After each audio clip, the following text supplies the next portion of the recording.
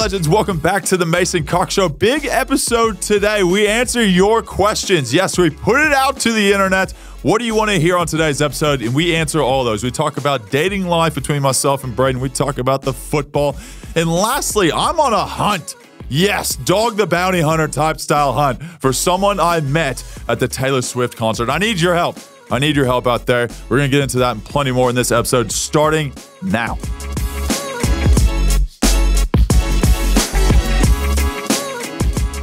All right, legends, we'll get into the podcast. This is all about you. All about you. Yes, we mentioned it in the very beginning of this. This is all your questions you sent through on socials. A massive thank you to everyone that was involved. And it's going to be a good time. There's a lot of questions to get through here because of the fans.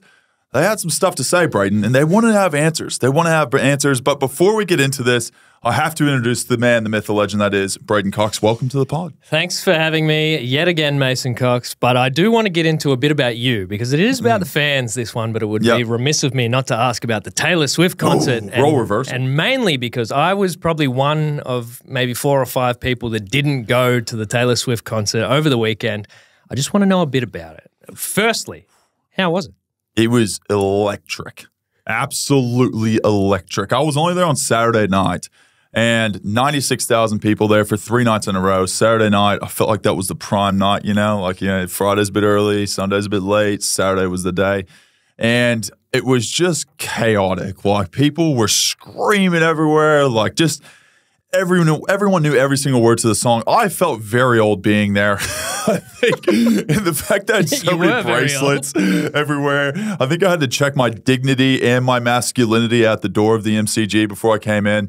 And it was awesome, though. It was so good. Just the energy and everything else. If you didn't know a single word to Taylor Swift songs, I think you still would have had an awesome time. Just because everyone was so excited and singing along and screaming, and you could just feel the happiness that was coming from the place on the day. Now, I know all the Swifties that are fans of the Mason Cox Show will be nodding along in agreement, but for someone that hasn't been to a Taylor Swift concert, what's the, besides her and her songs, what's the appeal? Because for instance, Pink is up in Sydney, I think, and she's flipping around on cables, doing flips around the whole stadium and stuff. What's Taylor Swift bring? She brings probably being the most celebrity or most recognizable person in the world, I think, right now. Could you agree with that? Taylor Swift is the most popular person on the planet. I was thinking about that the other day. I couldn't think of someone that's like, people, their default is like the Pope. Yeah. But a lot of people wouldn't know the Pope. I reckon more people would know Taylor Swift than who the president of the United States is. Yeah. I reckon she just transcends, I think, generations.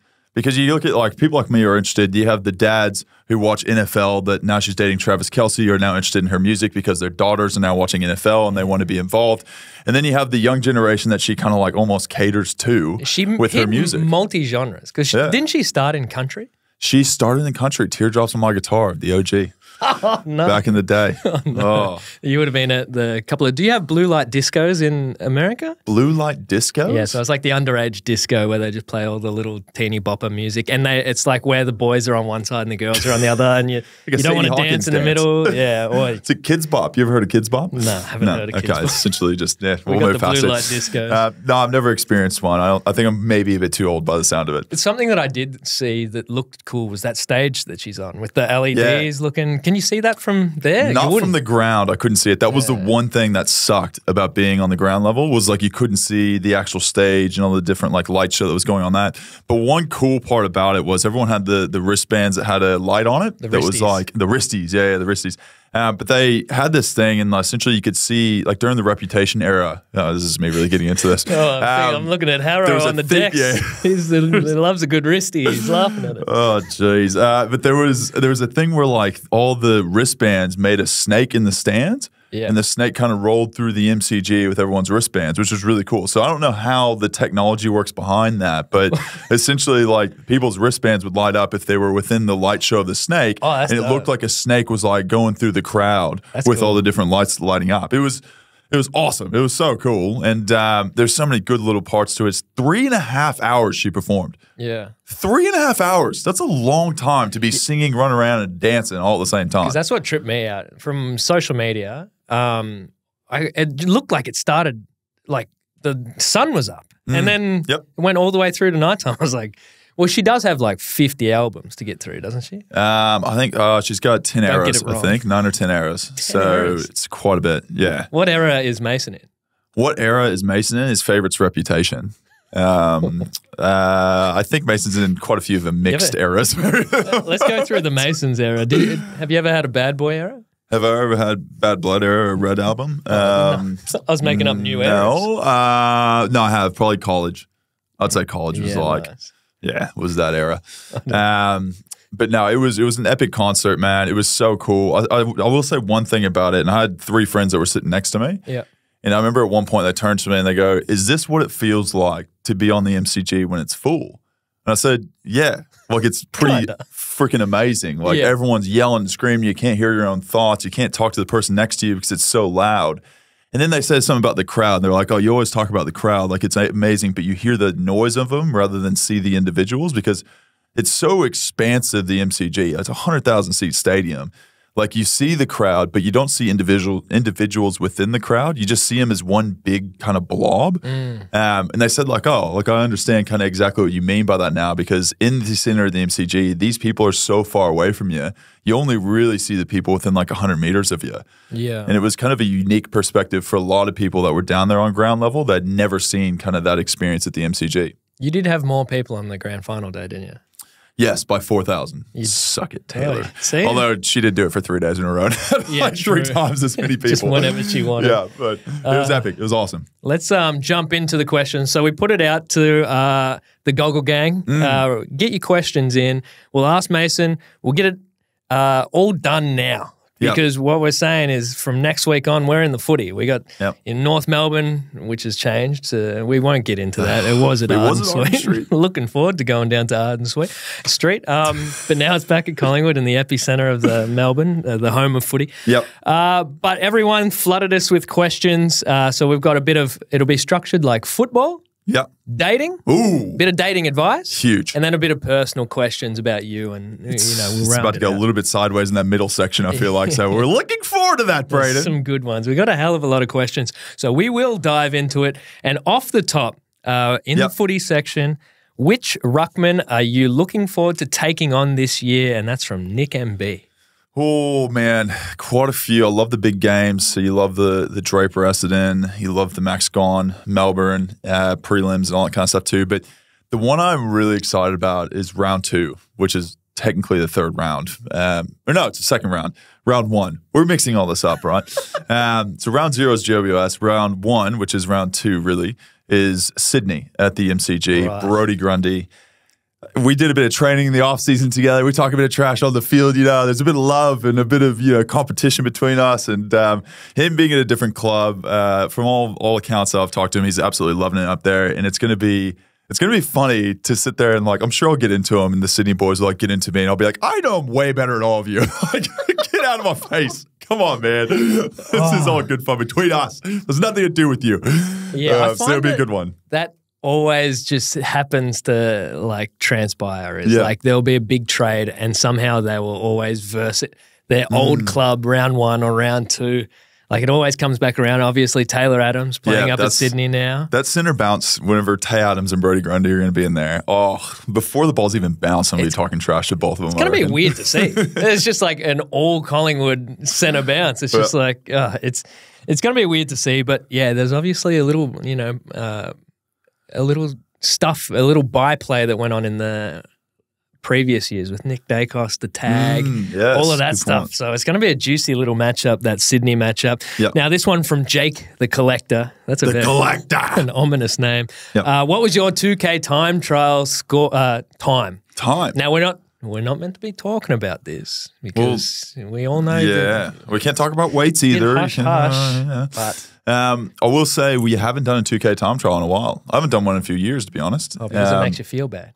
This is the thing. Whenever Brodie Grundy was at the club, right, he was always last, which made me kind of not look like such a slow ass. Yeah. But whenever he left, it really made me look bad. You were at the front with the picket sign. People really were focusing on me and what my time was rather than where Brodie was at. So, I think my best I've ever had was like 6:45. Which is I ran a 2K time trial. Whenever I first came here, I was about 7 to 10 kilos lighter. I gained 7 kilos in 2 months. after I ran that. So I was like quite light, and then went to the weight room and got properly, fitted out with weights and stuff. So did that, and then my 2K time trial went from like 6:45 to like 7:10, and that's probably where I'm at now, like 7:10, 7:15.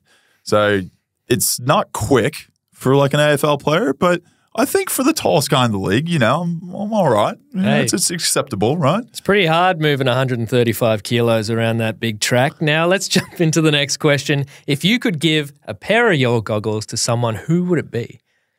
Dude, that is a great question. Anyone.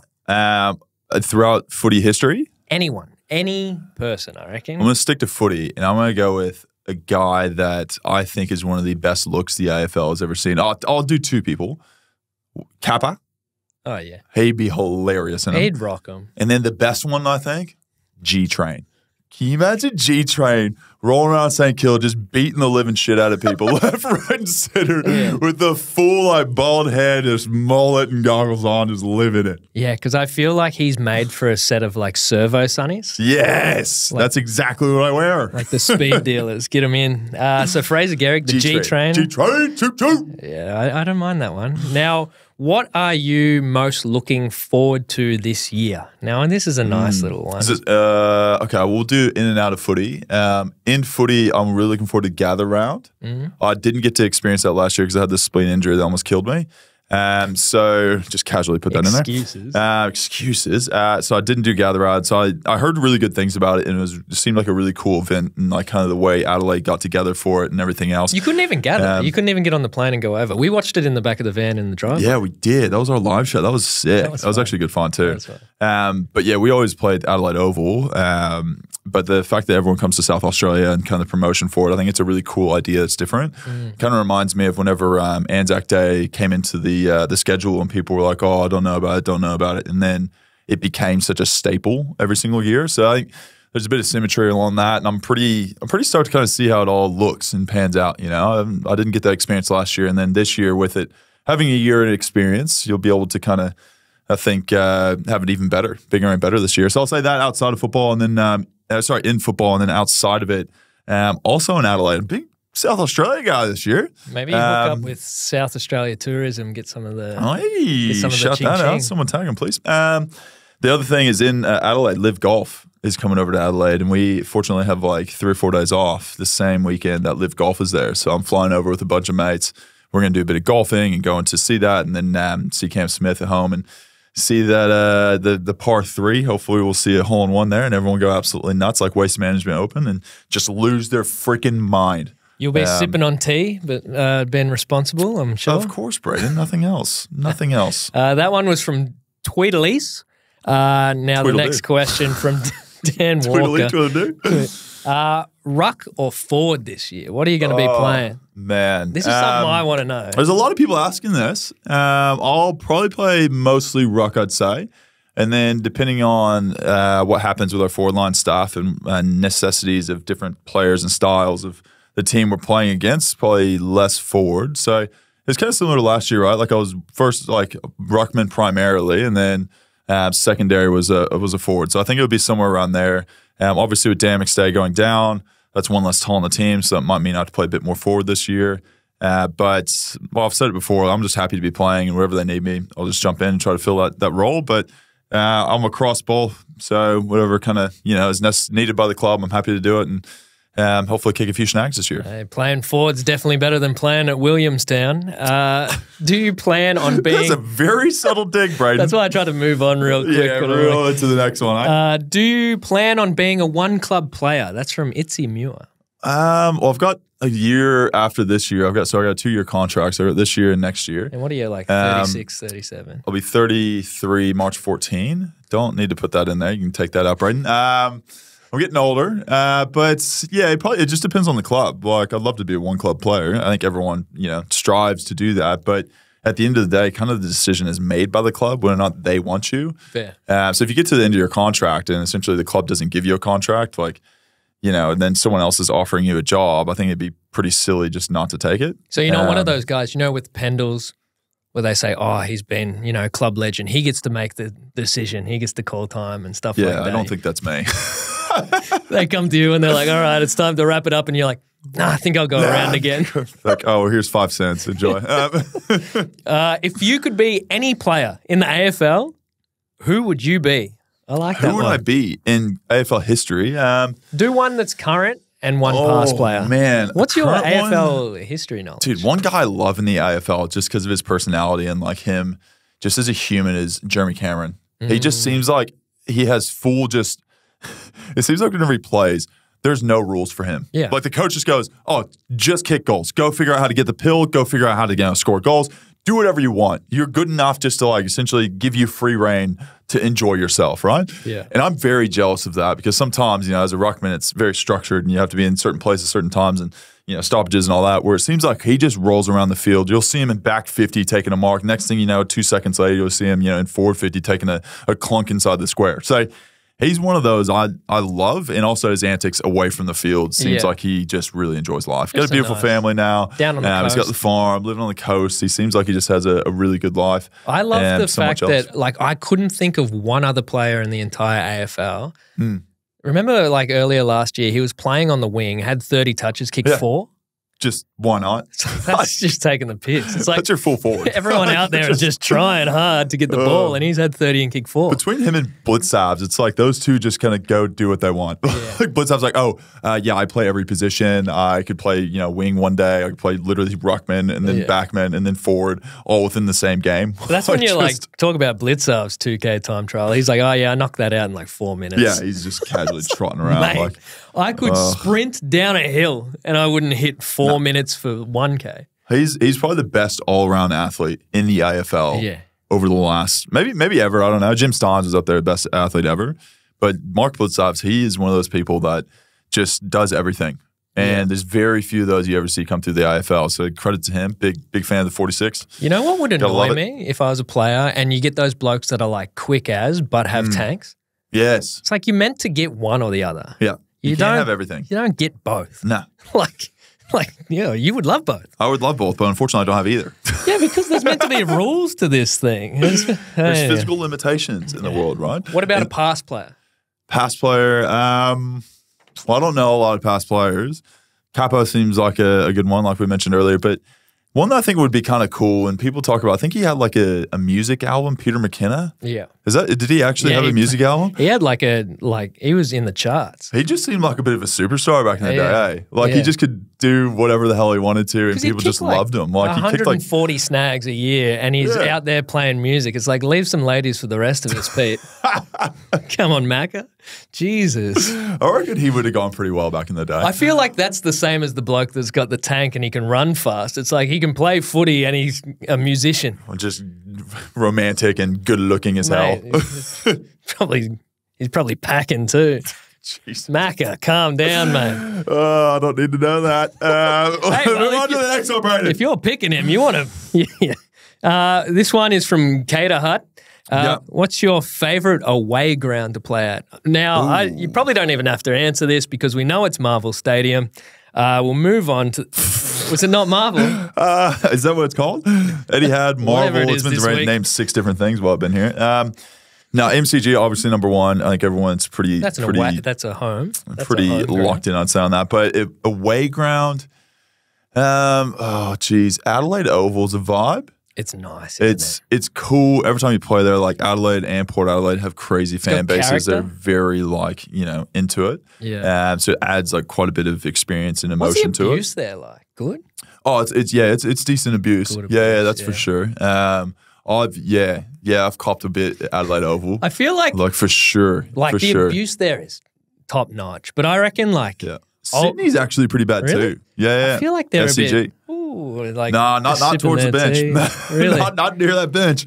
Oh man, I remember the prelim a couple of years ago. There was people just absolutely going at us. Like I was injured at halftime. People were still going at me. I wasn't even playing. Yeah. It was like I was done for the day. What was the old Perth Oval? Was it the Wacker or whatever out there before the Optus Stadium? Like the old. Yeah, Wacker. No, there's another one. Something. But I played there. I don't remember. There was some abuse there. There was some I like some of those. The South and West, they Adelaide Oval's a little bit smaller too, so it's less running for the big fellas. Yeah. More contests and stuff rather than, running back and forth. It just looks so nice at night time too. Yeah, the hill, I want to, at one point in my life, go up on the hill, maybe chug some chalky milk. I hear that's a thing. But no, seriously, I want to go up on the hill and just like sit there and watch a game. I think it's just kind of like a cool mix between like local and professional footy. Yeah. And I don't know how long that's going to be there because there's obviously, they're going to probably have to extend out at some point, and that's probably going to be the first place that goes.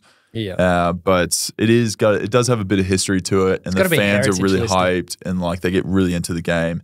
So I think Adelaide Oval's number 2 on the list. Do you think probably sadly you'll just never be able to go to the footy ever and experience like a normal day? I think I can.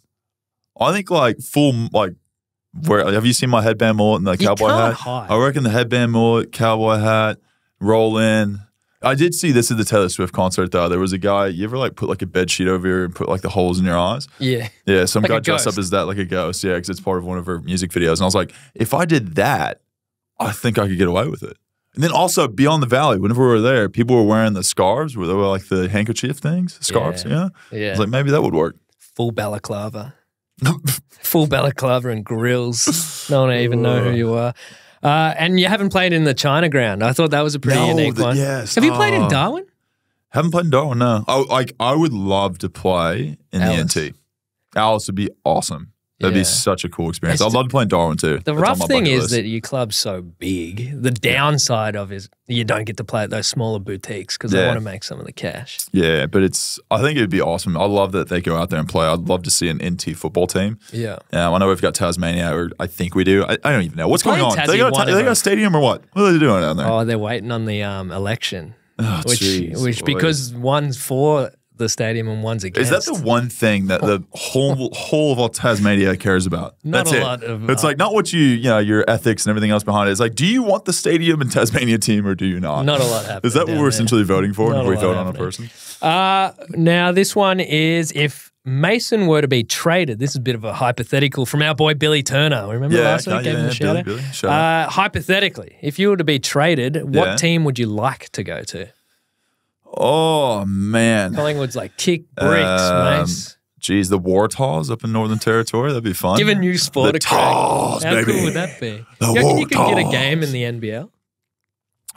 Maybe on the bench, handing out water bottles. Back to your roots. No, I think I'd probably want a different experience, right? You want to do something that's totally unique. Gold Coast. Obviously, yeah. I would want to take a Gold Coast maybe or like a Sydney and try to just see like kind of what football is up there. Although GWS, I will say this. I know like GWS is probably not the biggest fan of me at the moment, but they are pushing probably the United States initiative the most at the moment. They always kind of bring in the US stuff and try to like play a game over there and stuff. So there's maybe an opportunity there to maybe try to get a game over there and be playing with the team that plays over there, which would be pretty cool. Because like Collingwood, let's be honest, will never play in the U.S. No. If they're not willing to play in the Northern Territory, they're not going to play overseas. Gold Coast played in China. Yeah. So you play like Gold Coast, something like that. I mean, like, can you imagine that China game? Like, no, I couldn't imagine breathing. Can you even fathom it now? Like what it would have looked like? It was very smoggy.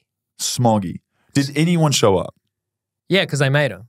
They made them. Would they pay people to sit in the stands? Like you're going to watch this sport. So the stadium was packed. They didn't know what to cheer though.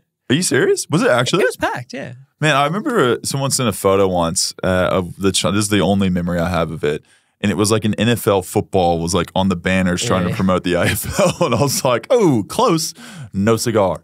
I wouldn't mind you going to the Coasters. Up there with Took. Well, you know none of them are getting $1 million. So you can be like, where's all this? You got all this cap room. I would be the guy who would like show up to training on a jet ski, I think. Yeah. Just because I think their training ground's like right on the river. Yeah. Just that's my only thing in my contract is I have to have a private park for my jet ski and I just wouldn't have a car. Don't mind it. Now we're jumping over to the dating segment because we've had a fair bit of interest about this. And I thought to get a nice baseline, right? Yeah, okay, yep. It's Joy Jasmine wants to know, are you single and are you dating?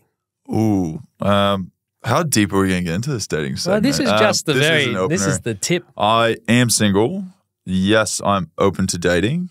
It's probably the best answer to that. What's that caveat that you like? It makes it sound weird. Is it weird? Are you dating or you're not dating? I mean, like I haven't really had the time to be going on dating, but no one's asking to go on dates at the moment. But like, I would be open to it. Yes. Nice. Okay, so now we've got that's out Great there. Start, Brayden. I think, and everyone knows my status. Yeah, so he's single. That's the answer. Going to the Taylor Swift concert, everyone wants to know: did you manage to find love in the Taylor Swift crowd? So this is a story, right? So at the Taylor Swift concert, we made, the wristbands before with the beads. And my friends and I were like, we'll do a fun game. Everyone puts their social media handle on a bracelet. And then we give the bracelets to our friends, and our friends have to pick someone out in the crowd that they think would be our type and give them the bracelet. Now, we had to make sure it was the right bracelets because we had about 20 or 30 on each arm, right? So we had to make sure we had designated a little area for the ones that were try to, I guess, to give it out to for your friend. Is there an understanding you're not stitching each other up? You're trying to we're all desperately single. So yes, it was an understanding of we're not screwing each other over. And we got into the seats and we kind of was like kind of laughing about the whole scenario, and we like kind of did like a 360. And I'm pretty sure there was like 0 people that were under the age of over the age of 22, let's say. Right. So let's just say our age bracket probably wasn't there. So we got to the end of it and we walked out of the stadium. We all looked at each other and go, did you give the wristband to anyone? We all just go, no. No. I don't think it would have been appropriate at the time to be able to do that. So unfortunately, no, we didn't find love at the Taylor Swift. We did find community at the Taylor Swift concert. So we didn't find love though. You would have stood out for your height and just age. I felt so bad for the people like standing behind me. I caught that much shit whenever I rolled up. Did people say stuff? But what's that? Did people say stuff? Yes, and this is the thing I want to say. Okay, I should have said this off the top. I hope you clip this into something because I met the people behind us, right? And they were the most lovely human beings. And I knew I essentially blocked their whole view for the whole concert. Expensive ticket. And I felt so bad, but I was in such an excited state and so hyped for the whole concert that I forgot to turn around because I remember whenever I sat down, I said, I want to make sure I offer this whenever before we leave. I wanted to offer them tickets to a game to make up for the fact that I just probably made their Taylor Swift experience terrible. And I wanted to do that, but they were gone by the time I actually thought of it because I was debriefing on just the amazing experience that just happened and then turned around and they were gone. So if anyone out there knows who was sitting behind me at the Taylor Swift concert, please sort it out and get in contact with me somehow or give me their socials or something. And I'm going to try to sort out some tickets for them to a game this year at the MCG and get them some nice tickets, maybe change rooms or something to try to make up for the fact that I probably ruined their whole Taylor Swift experience. That'll be, detective-esque. It's like, well, at least they've got one big beacon in the middle, which is you, to be like, okay, let's look around this and then find the people. But I'm calling on the internet. I'm calling on the internet to make something nice happen. I don't know how this happens or how you find people. There's no phone books anymore. So if the internet can help us out to find these 2 to 3 or 4 people, I would really appreciate it. And it's actually a really nice gesture, I think. And they were so nice on the day, so I kind of felt really bad. I love that. It's very kind. Hopefully they're footy supporters. Were they footy supporters? They were football supporters, yeah. Because the dad of the 2 behind me actually took a photo with me. And he was hyped that I was standing in front of him. And I was like, you might be hyped. Your daughter's going to hate me forever.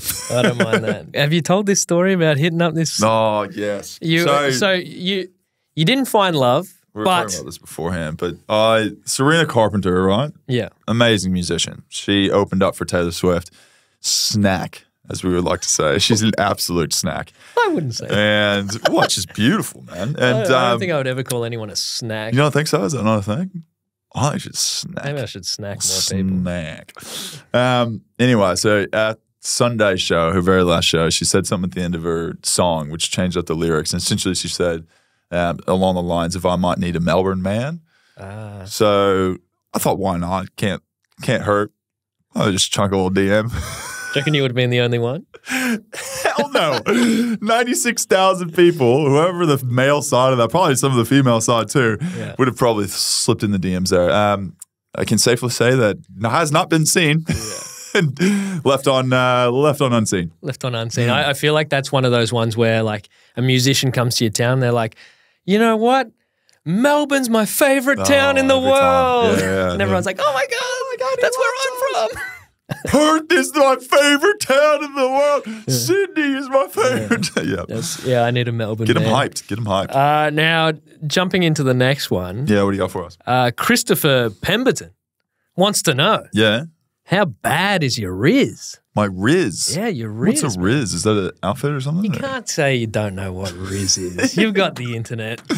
Are you the Riz king? My Riz is pretty dreadful, I'd say. I see. This is the thing, and I feel like you're the same. I don't get out and about a lot. Yeah, I don't talk to anyone. And if I do, it's kind of a weird thing where like, I don't know if someone's looking at me and going, that's that football player who's probably dumb as hell because he's a football player. Yeah. Or they're like, oh, he's like really tall. I wonder if he plays basketball. There's like so many just, I don't know.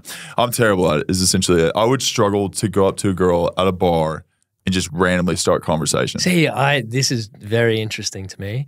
My follow-up question is because we've heard, Australian males have heard that in America, all the men there are really forward and outgoing and ask for numbers, and they're like, so have you changed since you made your way across to Australia? I did become Australian, so I have to follow the rules. Yeah, no, I would say that's true, depending on the place you go to. But I think, people are I'm a bit more cautious just because I know like my job is a bit of a 24/7 job and you have to keep the image of the club and stuff. And like, I don't like a lot of people having my number if I don't know them very well.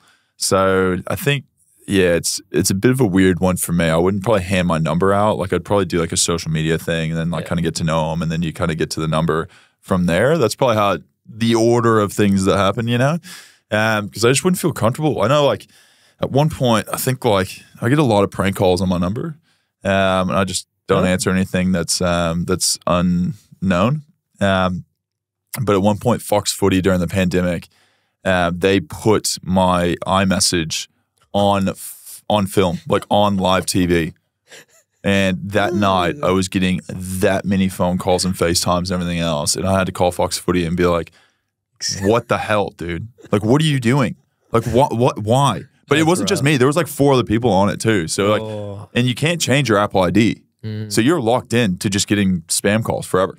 Oh, that's real rough. So frustrating. I remember Fox Footy were giving away tickets on 360, I think. Yeah, okay. And I took a photo of the tickets because they just held them up to the camera and I put them on my Twitter. Yeah. And they were like, please delete those tickets because like obviously it's got like the barcode, the seat, the name, the number, like everything on there. Lucky I'm a good guy. I deleted it, but you know. Come on, Fox Footy. Fox Footy, yeah. It's be thinking about these things. Yeah, that was like tough times of trying to like get things to work with tech during the pandemic. Everyone was like FaceTiming in and it was a whole thing. But yeah, it's I don't answer anything that doesn't have a name that's saved on my phone. Now this one I'm sure a lot of people want to know, but Rocket Reese sent this one in. Does Mason want a tall missus? Do you want another Bigfoot? I don't discriminate. I really don't have an issue with height. Yeah, it's a weird one. People always think that I need to date someone that's like over 6 foot. But I will say this, right? If I walk into a joint and there's like any female, it's like around 6 foot or over 6 foot, it is a full like stare down, lock down on you. What if someone was bigger than you? What if someone walks in there like 7'5"? A female, it's like, So I did date a person at some point in my life, kind of date and was talking to. She was 6'6" and she would wear 6-inch heels. And she was literally eye level with me. And that was a very weird feeling. Yeah. I will say that. So, I think like the beauty about myself, right, is, you know, if you're a short girl or you're a tall girl, like you can wear as tall, high heels you want. Doesn't matter. You're not getting up this high. I didn't think you were going to, I thought you were going to say whether you're tall or short, like you'll take anyone. Well, that's kind of what I'm getting at in a nice way, Brayden. I think the same goes for you. Yeah. I'll take anything. Have you ever been set up on a blind date? If so, how do you prepare? That's from Itzy Muir. Not technically a blind date. I would say like I never met the person before. And you just kind of roll into a date, right? That's pretty much that's how people do it nowadays on like apps and stuff. But no, I've never been on like a blind date. Speed dating would be fun. We should do a speed dating thing. But no, blind date, I think the biggest thing that I do on a date, right, is you kind of test your ability to hold conversation. Yeah. And you have certain things you just kind of stay away from. But I think the biggest thing is like whether or not you're charismatic, your personality comes through and you can like not have lulls in conversation. And if you do, it's like while you're eating, right? Like you're eating, you can kind of have a gap. But you kind of want to make sure that you kind of keep the conversation going. You're both interested in each other and what they do. So you want to ask a lot of questions. But the thing is, if it's too many questions, she doesn't ask any back, that's also an issue. So it's a bit of, it's a bit of dancing, dancing in a dark room, trying to figure out what's going on. It's like fencing with the swords, not with the pickets. Do you feel like people are just trying to date you based on your job? I like that one. I have had that experience. Yeah. Yeah. I think there's well, I was on the apps recently. Not super recently, but recently I was on them, and there was one thing that was said on it that was very weird.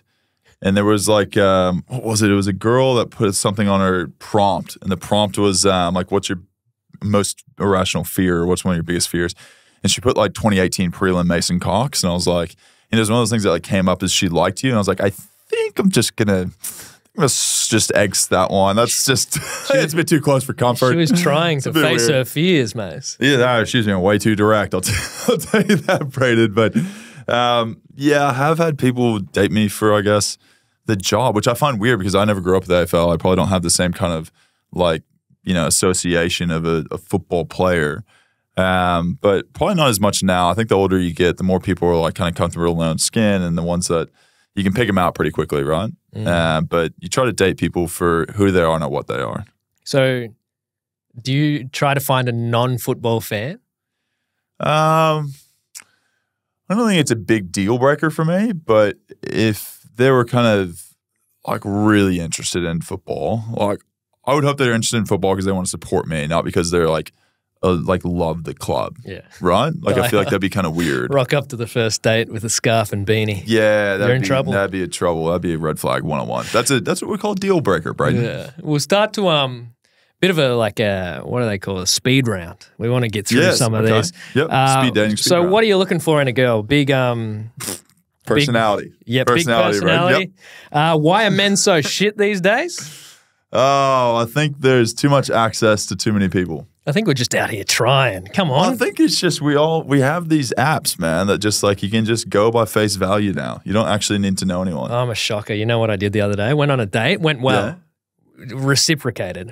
Did you go on a dating app on the date? No.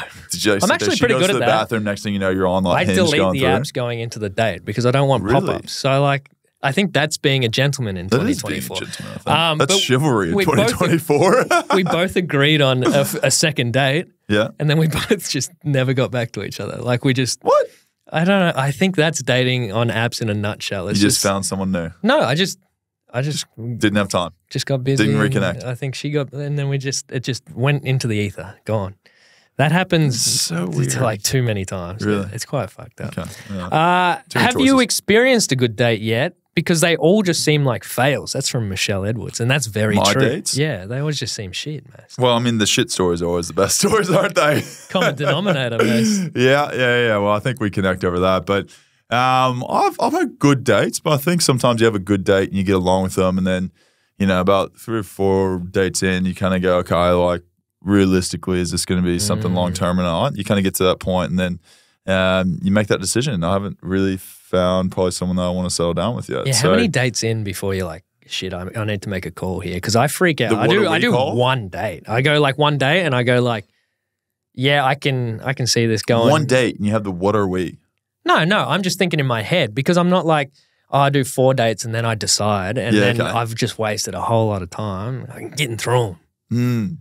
Trying through them, yeah. Churn like sounds date bad. 2 or Let's 3. not use the word churn. I'm not churning through women. That's just, hang on. I didn't say that. It's your words. To the same woman. Yeah. No, I think by the 2nd or 3rd date you should know. Yeah. You should definitely know. I think after 2 for sure. 2 for sure. You should know if you should pursue this or it's just going to be After fizzle. 1, you can go like, oh, like it wasn't, it didn't blow my socks off, but it was good, like nice. She's nice. Yeah. I think then you get a second chance and maybe try to do an activity date. Yeah. So you get more personality. You do coffee just to get, it's like a vetting system. Or, that's where I'm at the moment. I haven't had a drink in 2 months. And if I did, I'd have a Han because, they're good. Big fan of Han. But haven't had a drink. So now I'm asking all these girls out on coffee dates. So then you actually have to have a personality. It's really quite hard. Yeah. You can't just rely on alcohol getting you through the thing. Yeah. My advice is maybe do, I'm not sure if they do it at the moment, but like the Botanical Gardens movie. Yeah, how good are they? That's a good one. And yeah. you just get to romantically see all the bats fly over at night. So cute. Hopefully you don't get shit on. Yeah, well, I was going to say you do that boat down the Yarra until some kid throws fucking milk on you. That was wild. That's another story. Yeah. Okay, let's get into dating advice because people need our dating advice because I don't know why. Because we're both single. Yep. This one's from Nikki MB. Yep. What are some conversations, topics to avoid?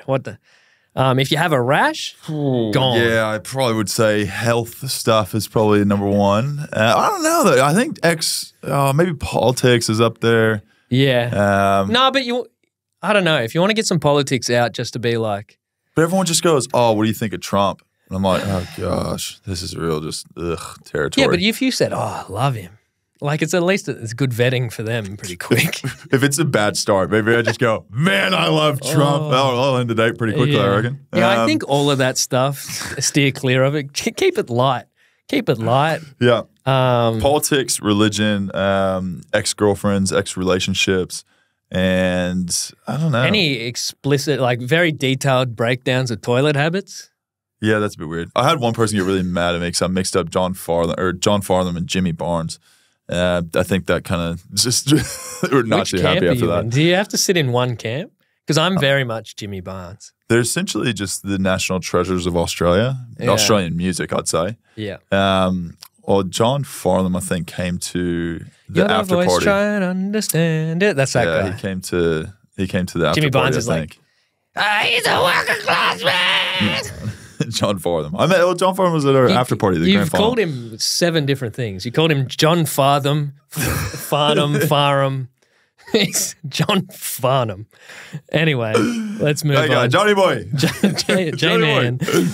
Where the hell do you meet people these days, especially when you got a busy life? Just where do you meet them in general? I had this conversation with a friend of mine this week. Where do you meet them before the apps? You know the ones where you go to the supermarket and you put the bananas in your trolley and it's like, if you see someone with, you fold out the kid's seat, and you put the banana in the kid's seat, and then that's meant to be like, oh, he's single, she's single, got the banana in the kid's seat. That used to be a thing. That's a thing. Well, it used to be back in the day before apps and phones and shit. A dating app, you put in what you want in a person, right? And that app tries to match you with someone there, right? So you reverse engineer that.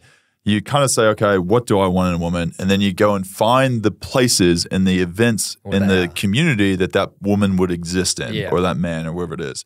And I think that's the biggest thing. So if you're into like, someone that's fit or into like working out and stuff, it's like go join a gym or go to like a run club. They run club. One. Massive one. The problem is if you like video games and Doritos, can't really. That's going to be tough, Brayden. There's not a lot of. Who knows, man? I reckon there'll probably be some females out there. Internet cafe. Well, they got to get out of the house at some point. So maybe social media. Who knows? Yeah, I don't know. People are very good at stalking nowadays. Yeah. If you like movies, just stand outside the cinema and just ask them how the movie. Are you going to theater 3? Oh, weird. So am I. Can I sit next to you? No. Oh, you're in seat 24? I'm in 25. Now, this is a good one because it's practical. Dan Walker, how many sprays of cologne is too much? Ooh. See, I think on his question, he wrote colon, and that really spun me because how much colon is too much? Difficult question to answer. Too much. Real difficult. And then if we have changed it to cologne. How much cologne do we know? Cologne. No, I think don't you do like the spritz on the wrist, dab the wrist together, neck each side with the wrist, and then you do the spritz in the air, and then you just like run through it. Yeah. You walk through it, right? Yeah. I was told that Shane Warne had this type of cologne. I was gifted it, and it was the Shane Warne stuff that he used to wear, and that's what he used to do. Is he used to kind of. I thought he was a bit of like VB on the fingers, dab behind the ears type operator. That's what. Yeah, I go. I think maybe it depends on. I just want to say this, Dan Walker. Maybe it just depends on how much you smell up front. If you want to cover that, you probably don't want to cover that. You know when you have the toilet spray and you've just blown that thing up and then you hit it with 4 liters of lavender spray, but then the lavender spray just sits on the shit particles and then it smells like someone, sprinkled lavender on a big shit. You don't want that type of setup. You just want, I go 1, 2, rub together, behind the ear. And I don't really do the walkthrough, but I could see how that works. Yeah. I think it's less is more. 'Cause you don't want to be overdoing it, because if they notice they're overdoing it, you can't. It's just too potent. But what type of person do you want to be? When you walk into a room, do you want people to go, "Oh, that's nice"? Nah, but I think if you ever get close to a girl, you want her to smell that smell. That's why it's behind the ears. So when they come in for the hug, they got it behind the ears. Yeah, that's strategic. Or even I don't know what the wrist is for. They do the awkward hug, kiss on the cheek thing. That the Australians do. Yeah. Yeah, and then you get a little clone there, and they smell that. Maybe your wrist is for the homies when you dap them up. They can smell your wrist when you dap them up. He's a good smelling man. That one's for the boys. Yeah. Needs advice here for all the short people under 6 foot. Like, how do they go about it? That's from our boy Jakey. Yeah, what do you reckon, Brayden? So that ain't me. I don't know. I actually gaffer tape milk crates to the bottom of my shoes. I actually don't know. I think you just got to step it up in the personality department. That's it. Unlike Mason, he can walk around like just plain cardboard. Yeah. I actually have to have a bit of wit and humor and stuff. Yeah. You have to have good dance moves too. I feel like you got good dance moves. You get people around you, like got big personality. Yeah. That's it. That gets you over the line. It's not great. I'm actually the tallest person in my house. Out of my 3, me and my 2 other housemates. Not a revolving door there, is it? So I reference everything as big. Like, oh, do you want me to get that for you? And stuff like that. And I'm like, big dog. Yeah, big dog. I got like an inch on him. Hey, sometimes an inch makes a big difference, Mace. Now, what's the male perspective on women who were previously married with kids and maybe they got a dog as well? So a few commitments. Yeah. So this one's big. It's serious. It is a bit of a serious one. I think, man, it's all about communication. I think if you go in there and you at least tell them that, right? Like at least they're aware of it, because it's like there'd be no worse feeling connecting with someone 5 dates and they go in, you're like, oh, by the way, I've been kind of hiding this secret. Yeah. I think you have to be pretty upfront with it, communicate it, and like I said, I think it's probably not the easiest thing to do. I'll say that. I haven't had that experience, so I can't really speak on other people. But you have to put yourself out there at the same time. You gotta find people if you want to date. And I can imagine it wouldn't be the easiest thing ever. But I think communication is key, as they always say. And who knows? Maybe someone is looking to have a family, but has never been able to start one. And that's what I think. It's you can't expect everyone to be fine with that situation, but at the same time, if you find the person that is. Yep. It's the same with the under 6 foot. If you're walking around, there's people that refuse to date. Reasons. This is on your resume at the dating app, this right? Is like you have children, height, you're looking star sign. The people that are okay with it, and then they're your people. You shouldn't have to work for it.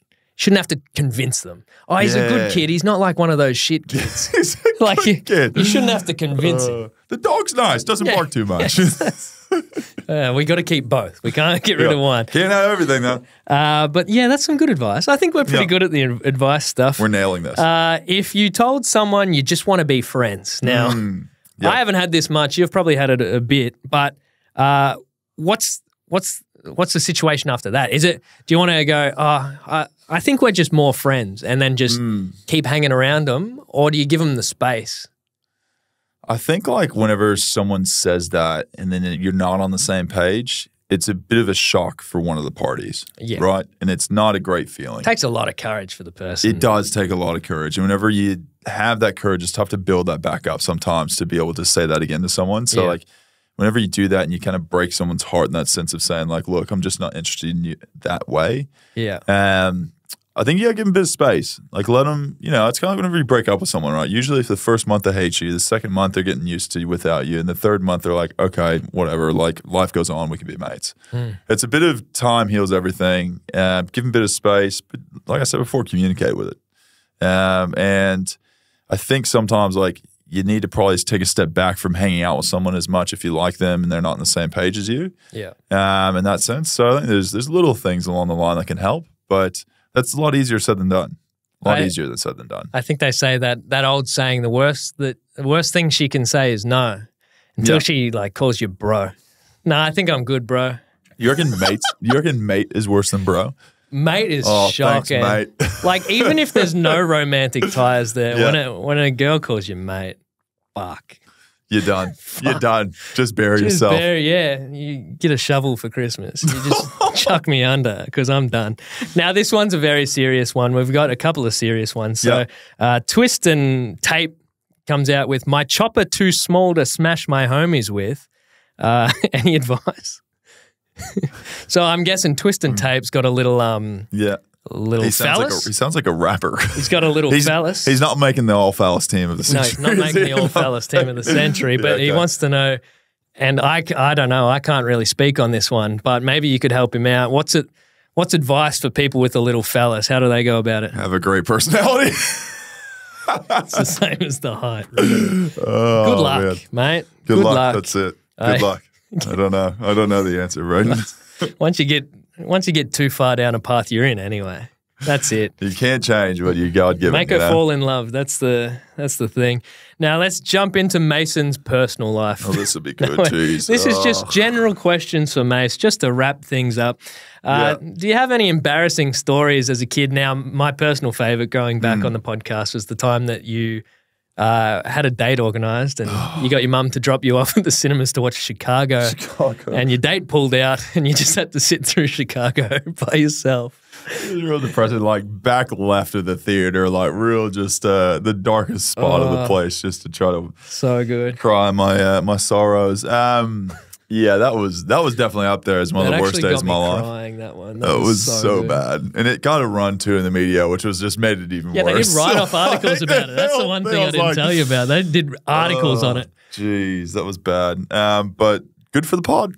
Good for the pod. Good for the pod. Come on, we need another one of those. I will tell people this. I don't really tell too many people this, but I don't know when you started to learn how to ride a bike, Brayden, but I was a bit of a late bloomer in that. We used to have like a bike day at school, right? And this is throughout elementary school. And I used to bring a Razor scooter to it because I couldn't ride a bike. So I was the only person out of like 200 people with a scooter because I was inability to ride a bike. And then whenever I was like 13 or 12 or 13, 14 years old, I was like, I need to figure this out. So I asked my brothers if they would help me. And typical brothers are like, I'll push you in the deep end. You can swim that way, right? Yeah. So essentially next to our house, we had this hill that went down. He like sits there and he goes, all right, get on the bike, just go. And I was like, all right, cool, sounds good. And he's like, the quicker you go, the easier it is to stay on. I was like, that's valid information. Very good. Physics. This is very good teaching. And I got on there and I'm sitting there and like the hill's pretty steep and we get going. I'm like, I'm doing it. And then I realized like, I'm sitting there and you know some bikes, if you like reverse pedal, it brakes? Yeah. I thought this bike was that. Oh, nice. It was not. So I start reverse pedaling and I'm going in like 20 circles in like a second, trying to get this bike to stop, not knowing that there is squeeze brakes on the front. And at one point, I essentially just had to ditch the bike. So I kind of like wobbled off the thing, hit a mailbox, flipped the bike into a ditch. And I think I still have the scar. It goes from like the bottom of my left hip up to like the middle of my chest, where the mailbox essentially ripped me in half. And my mom comes home to me like covered in blood and was like, Nolan, what the fuck did you do to Mason? He's like, I'm just trying to teach him how to ride a bike. He's too stupid not to know the brakes. Someone's got to teach him how to ride. And from then on, I just don't really like bikes. Well, now you're back on bikes. I am back on bikes. I'm on the Lycra gang. Yeah, I don't like that. Yeah, I don't either, but it's not a good look. That's a red flag, I'd say. If you show up to a date in Lycra, it's not attractive. I don't care if you're Brad Pitt. No. You ain't going to look good in Lycra. It's an ick for sure. It's a huge ick. It's a huge ick. Well, I now we both have let people see me in it. Bike crash stories. Why didn't you bring up your bike crash story when I was talking about mine? Well, whenever you busted your nut in the bike crash, the surgery that was freaking wild. Had to go to hospital. That was insane. I totally forgot about it until now. Yeah, well, there you go. There you go. That's good. Things we learned today. Mason, not good on a bike. Now, this one's an interesting one. Rosemary and Duffy wants to know, do you think Bigfoot is a single being or are there multiple Bigfoot? You know, are there multiple big feet? Like the Sasquatch Bigfoot. Oh, yeah, okay. Like, do you think there's only one over time? Like Loch Ness. You know, the Loch Ness Monster, there's probably only one, right? Loch Ness Monster? But the thing is, how they reproduce if there's only one? Just alien. Nah, there's got to be at least two. There's got to be a Sasquatch family out there. It's just a hairy bloke. I think it is, actually. I think it's just one massive hairy guy. And then he just kind of goes in the woods every once in a while. No, I think there's more than one. I think it's true. I think Sasquatch is a real thing. What's the plural of Sasquatch? Sasquatch? Sasquatch. The Sasquatchian family. The Sasquatchians. What's the biggest culture shock moving to Australia? Man, one thing I'll say in the first week I was here, I remember I was sitting at the, I think it's the Pullman down by the MCG, and I didn't have a place to stay at this point. Fancy. Like, You staying didn't know at the anything, didn't have literally any cash to spend. I couldn't like leave the hotel. The AFL wouldn't pay me. It was a whole thing, right? A big debacle. And I remember I was like, okay, I've got like $75 and like 42 cents to my name or something like that. And I was like, okay, I'm hungry. And it was late. And I was like, oh, what's the one establishment that I recognize in Australia? And it was Domino's. Yeah. And I was like, oh, I'll order a Domino's pizza. No offense to Domino's, and I hope they never sponsor this podcast. It's probably very unlikely after this comment. I mean, we hope they do. Domino's tastes very different in Australia. Yeah. It has got like herbs and spices and stuff in the dough in America where it tastes like very different. Yeah. And then they like sometimes have that marinara dip where you can get like the bread on the outside and like dip it in marinara and eat it. Whereas like here it was like a lot smaller portions. I think there was like hot dogs chopped up on it. So do they like, try in America with Domino's? They try. Like Domino's is something I would actually order in America. Here is like the cheapest pizza. You get the $5 pizza. You can't expect much. Yeah, exactly. And I didn't know that because I didn't know that there was a bigger price difference between things in America and Australia. So you rocked in with your $7 and then you're like, we're pissed off with the quality you got for $7. Well, it also was like cold by the time it got to me. And like, have you ever had a cold pizza of Domino's? It's not something you go home raving about. My housemate was a big fan of Domino's. He used to smash it every night. Really? Yeah, loved it. I don't know. Yeah, that was a big culture shock for me. Domino's is not the same. Yeah. Nor is KFC. Well, KFC's a lot better though. I went to the States. There was this real weird culture thing where like they could just shoot you at any time. It's pretty crazy. People just had guns. They got guns anywhere and everywhere. You know this one? There was this guy. We're in New York, and he's like honking the horn. Yeah. And I just turned around. I was like, "Mate, we get it." And he drove flat out at me, drove up onto the footpath, and just started getting out of the car. And I just ran because I was like, "Can you have guns here?" In my head, that's all I was like. Yeah. Can you have guns here? Can you have guns here? And I was running down the street, and I was with my girlfriend at the time, and the guy goes, "Your man's a bitch," and then gets back in the car and drives off. I was like, wow. I was like, yeah, well, what city was this? New York. New York. I was like, in fairness, yeah, I can see that. Like, I do look like a fair bitch, but I'd rather not get shot.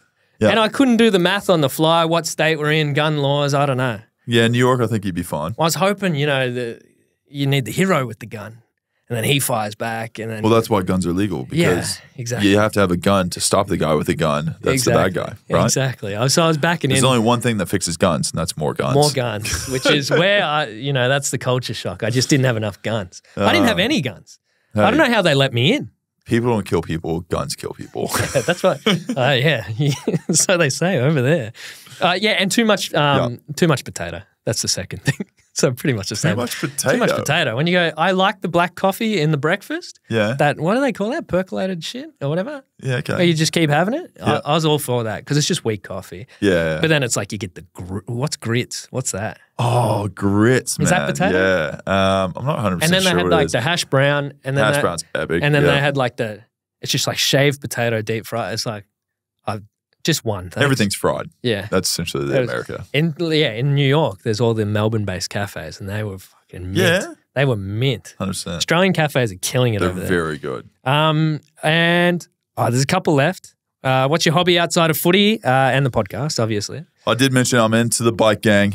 Now, the old bike gang, I've done a few laps around Albert Park. Are you good? What's the goal? Well, I got a massive bike. The problem was I couldn't get anything to fit me for ages. And then once I got the bike, then you it's like golf, right? And I'm trying to get into golf too. It's an old man thing, and it's a sign I'm aging because no one at 18 is like, hey, I'm into golf and biking. Never hear that on a dating profile. But is golfing or is riding a bike a red flag? The Lycra is. The Lycra is, you never want to be filmed in Lycra. Yeah. Like if people ask for a photo with me if I'm at the cafe after the bike ride, I just say no. Do you have to cover up? I say just a selfie. I'll take it from like the head up. Do you have to cover up Junior when you're standing there? Surely it's up Junior. Like it's just usually you try to take there. it sitting down so you don't see the full kit and caboodle. Yeah. Yeah, that can't be great. The bacon in bits. The bacon and Mason Jr., I was thinking. it's very sucked in there and just Well, normally it goes down one leg when it's when you're in the Lycra. Yeah, it's a whole thing, man. Because it's not like it's the seat's hard. Then you don't want you have to kind of it's just too much. It's not great. It's not a great feeling. But it is good fun to go on a bike and go around, do a bit of I'm not going to say what day I do it, but I do it almost every morning. So people are going to start trying to find me. I like the scooters. I've been humming around on those. The Lime scooters. The Lime scooters? Very unsafe, but yes. They're fun, though. They are good fun. I want to get one of them to just cruise around. In New York, the bikes, they go twice as fast as the bikes here. The Lime I bikes. felt ripped off on the bike here because I didn't know you had to pedal at all. I'm like, what am I paying for? What do you mean? You have to pedal and it just assists your pedaling. I just wanted to you just go. thought there's a switch? Yeah, I wanted like a motorbike. Then what the fuck's the point of the pedals? Exactly. Take them off. Don't need them. Take them off. That's what I was getting to. Okay, all right. Now, this is the last one because I put it there because I want to try to get it out here and I don't think we'll get it. What's this? But we all know that you make a carrot cake and it's a special carrot cake that apparently it's the shit. Yeah. So people want to know, where can we get the carrot cake recipe? I'll tell you where you can get the carrot cake. Go to Poppy's Cafe in Anglesey. That's what makes the carrot cake, and that's where I got the recipe from. I refuse to share the recipe. So how did you get the recipe? The owners are friends of mine, and it's their grandmother's recipe. It's very good. So you must be like family. Yeah, well, one of the people that kind of helps run the place is the godmother to my godson. Oh, wow. If that makes sense. Yeah. Yeah, so she's a good friend of mine, and she gave me the recipe, and it's actually pretty easy too, which makes it awesome to try to impress people. Two best things I can do, and probably the things I would put on a dating profile, is I make a mean carrot cake, and I can give you American citizenship. That's the two best things about me. Pretty good. I've actually reached out to girls on there with I'm from fucking, New York or whatever. Yeah. Really try to angle for those ones. I want that. I want to get into New York. You want to get into New York? Yeah. Okay. If they're like, I'm from the South or whatever. The deep South. Pass. I couldn't have someone speaking at me that slow. I'm too impatient. That'd be like, I can see that, yeah. Hurry up, get through your sentence. You don't want a Southern Belle? Nah. No, you don't want no Southern There's Belle. a girl on TikTok that's a Southern Belle, and boy, it's painstaking to listen to. She just walks around her house saying stuff that's in her house. Oh gosh. And it's man, I watch it just for the torture. It's kind of like the sorority girls. You ever see those sorority girls things? They're like it's full mob mentality, and the energy's just fucking blowing the top of their head off.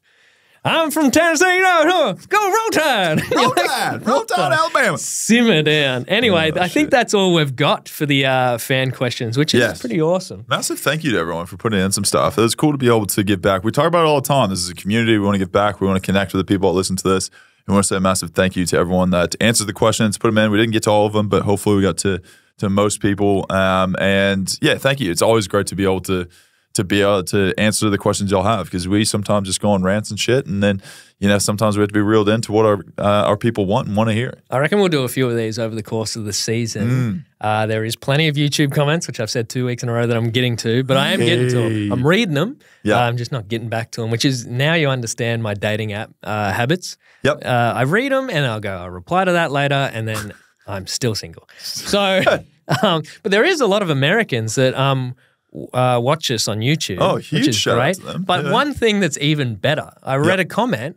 Someone on our YouTube is 70, watches us. 70 years old. Yeah, watches all. Shout out to that person is. Hey, thanks, homie. That's so cool. You're the best. That's so cool. Anyway. So after this, you're going to have to click that big X in the top left. Doing well. I don't even feel like 70 is not even. 70 is not even 70 is like old, 30 now. Yeah. Yeah, modern medicine. How old do you reckon we'll live? 120. Yeah, not me. I reckon I'll get to maybe 80.